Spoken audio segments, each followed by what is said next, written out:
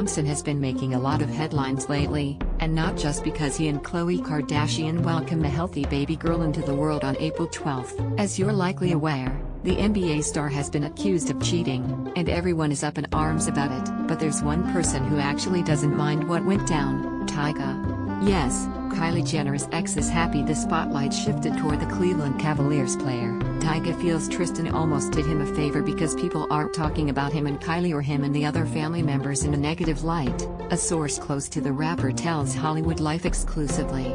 Plus, in the grand scheme of things, it makes Tyga look a lot better in the eyes of the Kardashians. It's almost a breath of fresh air that he isn't on anyone's you-know-what's list. Tristan is now an exclusive member for the time being with the Kardashian fam, and Tyga couldn't be happier about that right now. Mere days before Khloe gave birth, two videos that allegedly showed Tristan kissing other women emerged online. One was from October 2017 and the other was from this past weekend in New York City. After the news leaked, the revenge body star went into labor and had her daughter in the early hours of April 12. The basketball player was allowed into the delivery room, along with Kris Jenner, Kourtney, and Kim Kardashian, and Khloe's best friend Molly Kahak. The baby's father was spotted leaving the hospital alone the same day. We also heard that the delivery room was just as tense as you'd imagine it would be.